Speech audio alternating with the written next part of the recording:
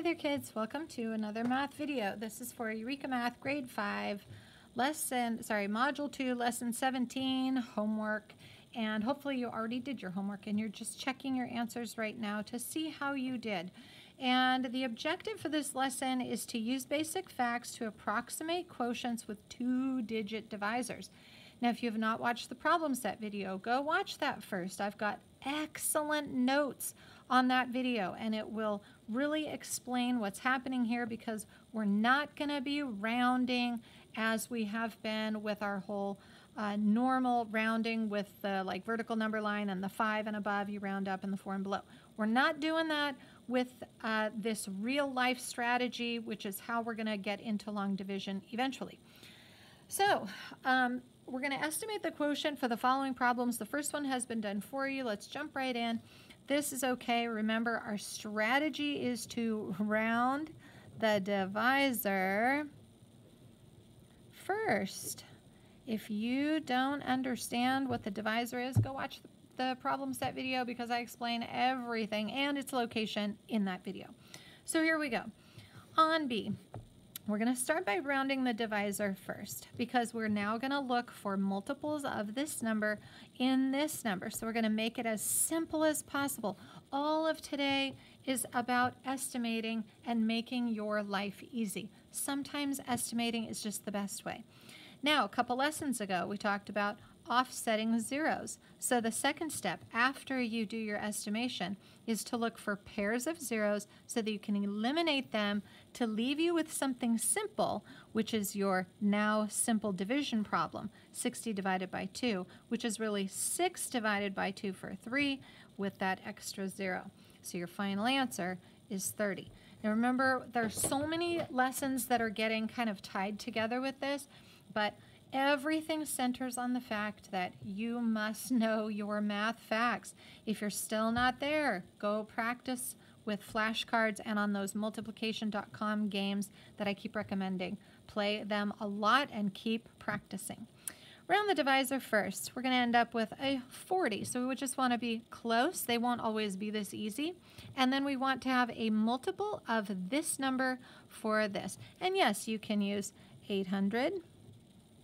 Noticing the offsetting or a pair of zeros, one here, which leaves 80 divided by 4, which is 8 divided by 4 for 2, and then bring down your 0. So once you get going, it's really fun and easy. Round the divisor first. Let's use 50 and skip count by 5s. Now notice that, like I said, they're going to give you numbers that are maybe in between. So some kids will say, well, I want to go up to 500, and other kids will say, I want to go down to 450. It's totally up to you because today we're estimating, and so it doesn't really matter. So if you have your 500 and you notice you're offsetting zeros, then you can say, I've got 10 for my final answer. If you have 450, you would have 9. So with the offsetting zeros, okay? Next one, we've got round the divisor first, 48 rounds to 50. Then use any multiple of 5, which could be 500, or it could be 550.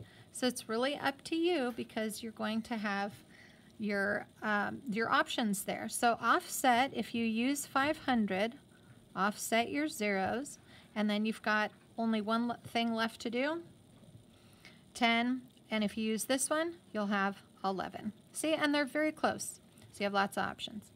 So round the divisor first, use 70. Now we have a multiple of 7. And on this one, you can use your first 2 digits. So instead of using 141, don't go all the way down to 100 because that would not be a multiple of 7. Use 140 so that you can offset your zeros and divide 14 by 7. And then you get 2. All right, next one. What do you do first? Round the divisor first. So now we have a multiple of 8 that is close to, use the first 2 digits because sometimes you have to lump a few more in. Close to 47, we're going to go to 48. This is when you need to know your facts. And then offset zeros, 48 divided by 8. Well, got to know it's 6 because 6 times 8 is 48. Thanks, Joe. Yep. And then the next one, round the divisor first. Use 69 to 70, multiple of 7. Then what is a multiple of 7 that's close to 645 or the first 2 digits? That would be, gotta know your facts, 630, because 63 you can get there by skip counting by 7. How many times? Offset your zeros and you get 9. Okay, now remember, these are pretty much the standard answers, but sometimes you may have something that's like that gives you a little bit of variety. That's okay, because sometimes estimates may vary on these. Some of them are more obvious than others. Round the divisor first. When you get your 100, and of course I want to make this as easy as possible, noticing that now I have 2 zeros on each side. 600 divided by 100 is 6. You can always do your offsetting pair, 2 and 2, and then 6 divided by 1 is 6. So that's another good way to think about it too. It's kind of just up to you, and then these things get easier with time. It's super blur, so we're gonna give it a second and it will focus. Look at that. Just if you talk real nice to these things, they do nice things for you. Round 26. Okay, here's another thing that some students like to do. Instead of using 30, which I'm going to use right here, could they use 25 because it's close to 26? Yes, but again, we're just estimating. We kind of just want to get close, so make it as easy as possible. This one is so close to 300, it really just makes sense to go ahead and move it to the 30 and then use 300. But of course, I'm not going to stop you if you use 25 and then you have to count. But that might not be easy to count by if you're counting by 25s and trying to get into 300. And it won't have offsetting zeros. So since this one does, you can divide 3 by 3 and get your 1, and then bring down that extra 0 that doesn't offset. All right, next one, round the divisor first. If I keep saying it, I know you will learn it. And then this, okay, it's pretty low for the 700s. If you think about multiples of 8, I know a lot of kids are going to say, I want to use 800. But there's one that's actually closer, because 8 times 9 is what? 72. So if instead of 729, if you just use 720, you take your zeros and you offset, you've got a pretty simple division problem here. 72 divided by 8 is 9. So I know a lot of kids are going to bump that to 800. I'm not going to stop you, and you're pretty close if you get a 10, because 9 is very close to 10. But don't forget to try to find something that's actually closer or more accurate. Now, here we have one that's exactly in the middle. So can you go down? Can you go up? This is when you should start looking at the first 2 numbers. I always say round the divisor first, and that's what we have to do. But we're trying to get it to come to something that is close to this. So some students will say, well, if I round it to 30, then I can use 600, and I find that very easy. And other students will say, well, I want to round it down to 20, and I want to use maybe 620. Or they'll just take it to 600. It's totally up to you. I'm not going to stop you anyway. This is just estimating today. I'm going to use 30, and then I'm going to use 600, because again, who likes to really work hard and think a lot? Not me. So 6 divided by 3 is 2. Bring down your 0 and end up with 20. And if you use something else, you'll get an answer that's really close to 20, and that's the goal for today, is just get close.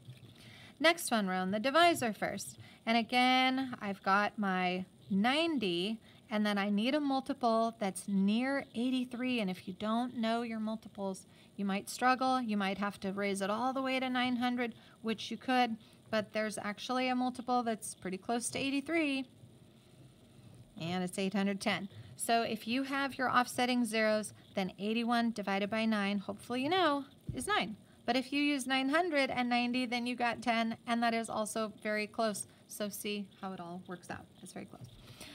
Okay, round the divisor first. Let's use 70, and then we want something close to 34. Can you think of a multiple that's close to that? I can. 35, because 7 times 5 is 35. So I have my offsetting zeros. Then I have 35 divided by 7, and I don't have any more zeros to bring down, so my final answer is 5. Here's a fun one. A lot of kids will say, ooh, I want to round to 10, but you know what? You don't really have to round this at all if you know that 55 is a multiple of 11. Now, knowing your multiples of 11 are fun and easy because it's just any digit but repeated for 11 through times 9. So, like the 22 and 33 and 44 and 55, etc. And so here, noticing I said 55, take that 550 and just use the 11, and that works great. If somebody wants to round it to 10, not going to stop you. You just have to come up with something that is a multiple. Some kids will say, well, I want to use 600 again. Try to get away from using only the hundreds because there are really some estimates that are better than others. There is no offsetting zero, no pair here.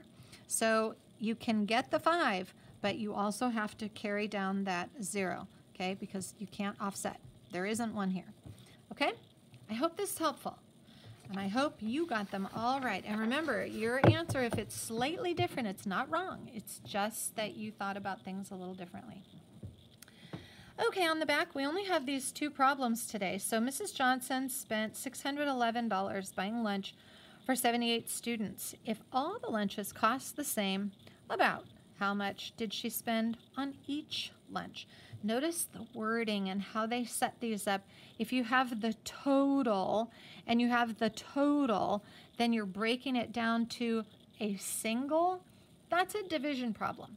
So you want to set it up with division. You take the total amount that was spent, and then you divide it by how many students. And this is just like we had on the other side of the page. They give you the actual division problem. So we set it up with the actual. Then you can round your divisor first. And then you want to get a multiple of 8 that's close to 61. So you might be thinking, well, 64 is close. Now watch what I just did. I changed the 61 to 64, but you can't forget about this last place value position. When you round, and remember we're rounding with compatible numbers, not rounded numbers or like the actual rounding, because you might say, well, this rounds to 610 or it rounds to 600 even. And I'll say, no, you need a compatible number. You need a friendly number. You need a number that can hold hands with 8. And 60 is not going to hold hands very well because you're going to have remainders, and we don't want remainders in today's lesson. Then you have, if you do it this way, your 640 divided by 80, you have offsetting zeros, 64 divided by 8, and you have about $8 on each lunch. Oh, by the way, and if you like these videos, click subscribe and come back again, and hopefully I can help you on another assignment. Number 3 and the last one, an oil well produces 172 gallons of oil every day. A standard oil barrel holds 42 gallons of oil. About how many barrels of oil will the well produce in one day? Explain your thinking. Notice again having the total. Notice again having the total of a barrel and trying to figure out narrowing it down to one day. That's a division problem. So take your 172 gallons, that is the total, and that is the dividend. That's going to come first. That's what's being shared out.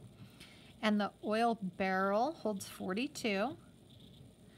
So we're going to round the divisor first. This is what is our thinking. We're trying to train our thinking, round the divisor, and then skip count by this digit till we get something close to 17. Hopefully you're recognizing that 16 is a multiple of 4, okay? And then you have offsetting zeros, and then we have 16 divided by 4 is 4. And so it says about how many barrels? B-A-R-R-E-L-S, and so it's going to be about 4 barrels will be produced in a day. There you go. Don't you feel like a champ? All right, nice job for today, and we will see you on the next one. Good luck. Bye for now.